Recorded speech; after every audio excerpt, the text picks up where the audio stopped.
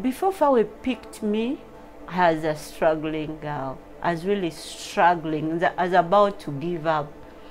How? We lost our parents when we were still young. We never had a chance to live with them. So life started and became tough when our home was sold by our relatives. So we never had even a home. So I had a number of challenges, and having grown up as an orphan who was being taken care of by my grandmother, at that time she had become old and blind and was unable to support me. And I had started really on assistance of a number of well-wishers, but at that point it was too much and the money had accumulated. And actually the school I was at, Kololo SS, and the school was letting me go because from all indications it wasn't possible that I would be able to clear this huge fees bill. I tried to sell banana leaves, but the money was very little because I would sell 4 of them at 50 shillings and it would not be enough. I started roasting chicken, and children nicknamed me at school Chicken, and they would laugh at me all the time. But for me, I took up that name because I had no choice. That was my only way of keeping in school. But it was really, really a struggle. Then they wrote about me in the newspapers. Journalists wrote about me in the newspapers. And then that time the FAWE chairperson read about me. So FAWE gave me a chance to get a bursary. And I left the roadside. Today it's history. It's a different story.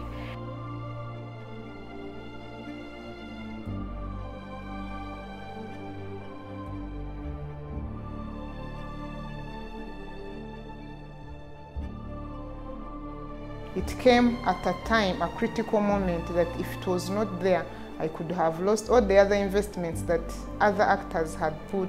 My relatives would have been lost at that point, because that was a turning moment for me. It gave me an opportunity to complete school, be able to grow into a career, but they also gave me a stepping stone in terms of the professional life, in terms of experience. FAWE is a Pan-African organization that was started in 1992 by five African women ministers of education. And the aspect was really to promote gender equality, equity in education. And so FAWE Uganda was formed in 1997. And our mandate is really to see how we can promote girls' education, girls' participation and completion of education, and become useful citizens.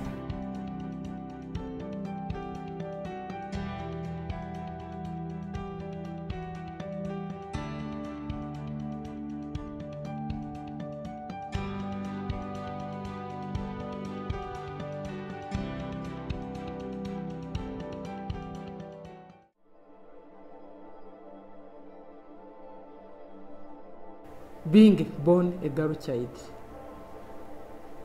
I was privileged to go through education to the highest level I could attain. And it so happened that I was the first girl child to reach A level in my sub-county, to the extent that the neighborhood or the people who would hear, they would come to see who is this girl. So that inspired me to say, oh, if they think I'm a girl, I can't reach higher, then I'm even going to go higher. As a result of that, went to university successfully, and I happened to be one of the first members of FAWE Uganda, because FAWE Uganda started in 1997 by Dr. Jenny Mrema or the other fellow ladies at university. So by 1996, when I became the chairperson of the Uganda Association of University Women, we had done a bit of research, and definitely the gender gap was very glaring in Uganda, starting with ourselves as an example. And therefore we had the objective of closing that gender gap between men and women at university level. But then of course you cannot close that gap at university level when you have not attempted to close the gap through the education system. So as the Uganda Association of University Women, we recognize that if we became a FAWE chapter, because at that time there were relatively few countries that had formed chapters, we would be able to benefit better from the regional FAWE guidance and funding.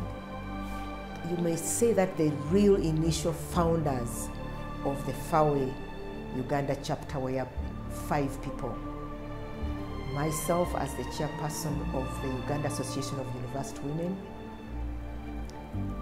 my deputy, by then she was Miss Maria Goretti Musoke. She's now a professor.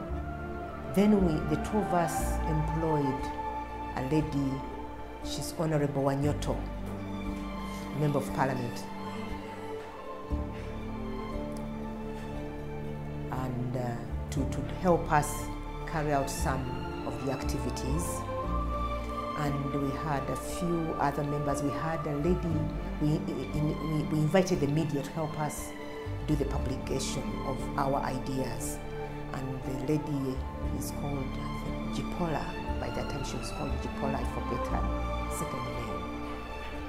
But, so that is the initial group that really started digesting this idea to help us host what we later called a proper founding meeting.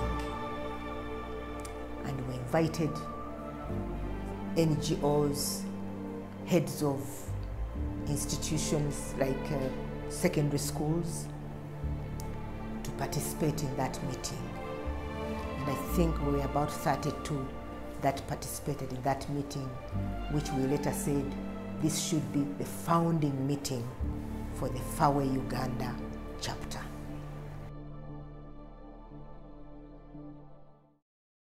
Given that we started in 1997, we have supported a lot of girls, lot of young people in school. And I must say that we are proud that out of that support, we have touched directly over 8,000, that is through scholarships and bursaries. And out of those 8,000, there are so many who are in high offices, in this country. So they are actually contributing to development, to growth. And that actually is what we have been looking to. We have young people, girls, ladies in parliament. We have those who are engineers, we have doctors, we have teachers. Also to add, because the girls are not individuals in themselves, they come with families. We have reached out to different families and communities, to sensitize them on various aspects of livelihood, health matters, community development issues, GBV, prevention, protection. So we have reached out to a varied number of communities, amounting to millions of women, men, young people, and we have touched people, we have changed lives. I can say that out of the, reaching out, advocacy, radio programs, TV programs, media engagement generally, lives have changed. People have begun to appreciate, gender issues. People have begun to appreciate the aspect that education is important and critical in the lives of their children. So we have made changes in communities.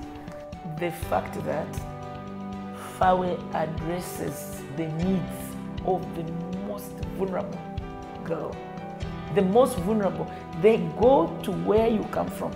They check your background. They even see your situation.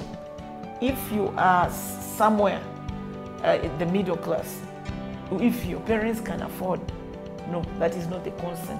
Trying to build an all-round Uganda for all of us. 2, the advocacy for the girl child is so valid, is so loud. By the way, FAWE does not only stop with advocacy in schools. No, they even try to get the parents on board. how the teachers should manage girls. So this is not a simple journey. How many organizations are there to do this? One thing I want to appreciate about FAWE, that time when they would bring your children to sponsor in the school, FAWE plays a parental role. They become a partner of the school. They participate in enhancing quality in that school. How? Because I was surprised when they brought children, there were about 5 children. The next thing I saw, they were arriving with boxes of textbooks. And I said, wow. So they don't only bring children to study in the school, they also want to see that the education quality is enhanced in that school. So an opportunity to support and turn around lives of young people is something that has become a passion, especially because oftentimes girls are very disadvantaged. So the issue is one little thing can turn around the life.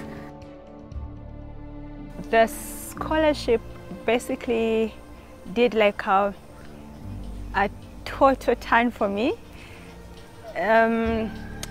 I was this girl who was giving up on school, yet I had a big dream of becoming a doctor and treating the sick. And at that point when I was dropping out of school, I got this life-changing scholarship that kept me in a very good school, like the best school in this country, King's College, Budo. And from there I was able to realize my dream of becoming a doctor.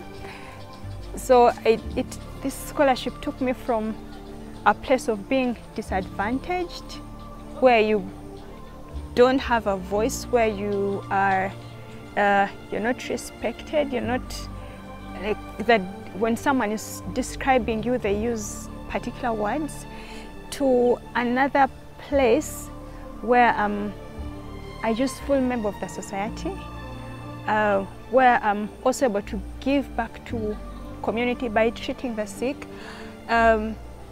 So it totally changed my life. If I had missed that scholarship, that would be the end for me. I would not be the doctor I am today. I would not be as confident as I am today. I would not be advocating for girl-child education as I do today. No one would be looking for me. No one would know my name. I would probably have 16 children. Yeah, so clearly, this scholarship just shaped my future and made it brighter and made it more meaningful and useful. In the holidays, I would go back home, sell things in the market, pancakes, drinks, in the market, in the small bars there, to collect money to be able to pay for the secondary school education. That was before FAWE came, but when FAWE came on board, instead of doing those other things of getting extra money, I would spend most of the time reading books at home, and also, of course, doing housework here and there. But I used that time, I saved the time to read books, and it greatly helped me to perform well at Senior 4 and Senior 6. Because of my scholarship that I got from FAWE and the education I've gone through the gates of FAWE, I am a different grace. I am no longer the chicken girl they used to laugh at. Even the people who used to laugh at me now admire me, because I have moved the world. I have first of all, I've supported myself as Grace, who were evicted, and I always wanted to have a home. Today we have a Mwamba home, very beautiful home. My children are able to study. They are in first world schools, and I'm very glad. And that is Namagunga, Namiryango, and I'm very happy. But also my siblings have been able to excel because of me. I have supported them. And I just want to say thank you so much to FAWE Uganda for the opportunity. By supporting me and many other girls, but I speak for myself. By supporting me, you did not only support me, you brightened me up and opened up my mind to help other girls as well. Right now I'm supporting a few, apart from a few of my family members, I'm supporting a few girls that I am not related to make sure that they are also empowered the way I was empowered. Thank you so much for supporting the girl child. It's usually said that educate a girl and educate a nation. That's a very correct statement. Thank you so much, and I hope that FAWE continues. I pray and believe that FAWE continues and that so many other people join FAWE, because like a few years ago I was in a totally different place, just like another girl out there who might be crying, who might be disadvantaged, and they're just looking for an opportunity to go to school and they become a better member of the society. So long live FAWE.